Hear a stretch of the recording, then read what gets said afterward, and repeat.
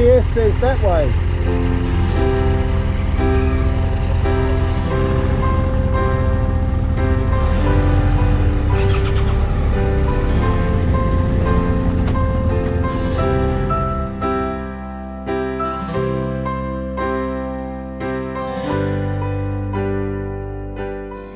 250 sleepers per day for a 2-3 man crew. Yeah. Wow. What could possibly go wrong, eh? The swing's so fucking evil. It's a fucking evil thing. Have the person holding on his jaws upside down with a trapeze. If you move upside down, you have it hang on and there'll be a person swinging underneath you. Oh. I've seen this guy because it looks just like the guy without the long hair upside down.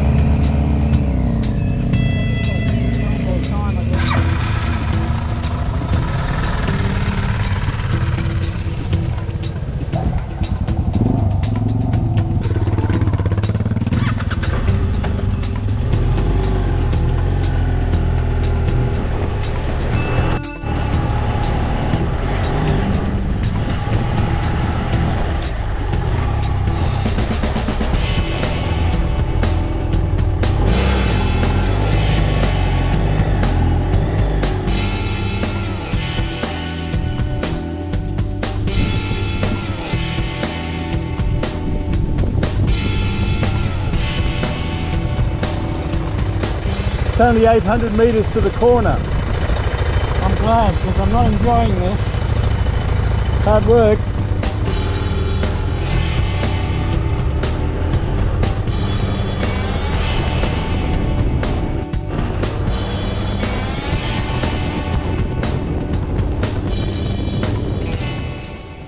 As you heard Alan say, this is the last bit of dirt, and before long we're in Maclean. Whilst there, I thought I'd drop in to see my mate Leon, who lives just up the road from where we were having some lunch. He was pleased to see me and he said, "Why don't you stay overnight?" So I said, "Yeah, okay, why not?" So the rest of the crew went on to Flat Rock where they camped the night, and I stayed in Maclean, catching up with them the next day.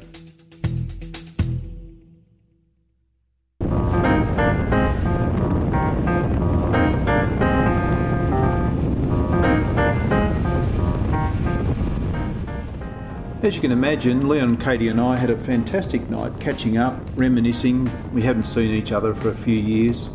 The next morning I headed north over the new Clarence River Bridge, which really is quite an amazing structure.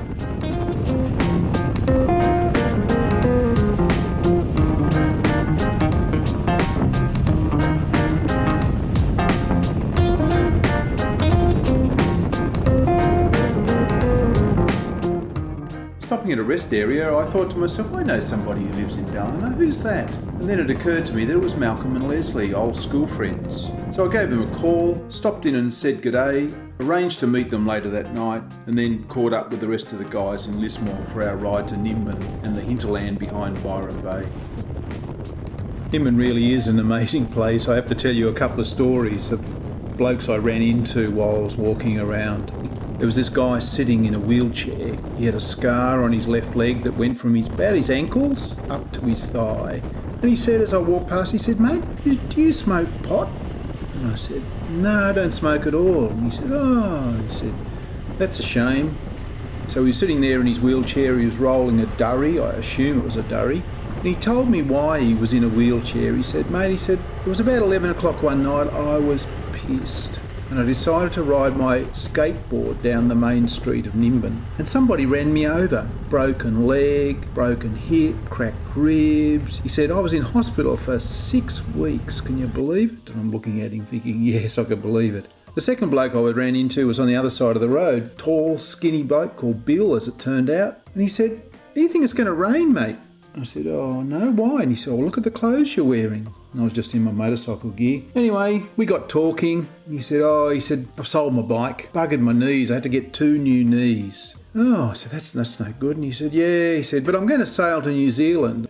And I said, "Have you thought about how you're going to get into New Zealand?" He said, "No," he said, "I haven't actually." And he said, "You know, my biggest problem." And I said, "Oh, no, what?" He said, "I can't get a cook." He said, "I asked Shirley, and she said, yeah. Anyway, she rang me up the next day and she said, "No, I'm not going to go." Who would have thought that a bloke with 2 new knees, just about to sail his yacht to New Zealand in the middle of a pandemic, would have trouble getting a cook? Well, there you go.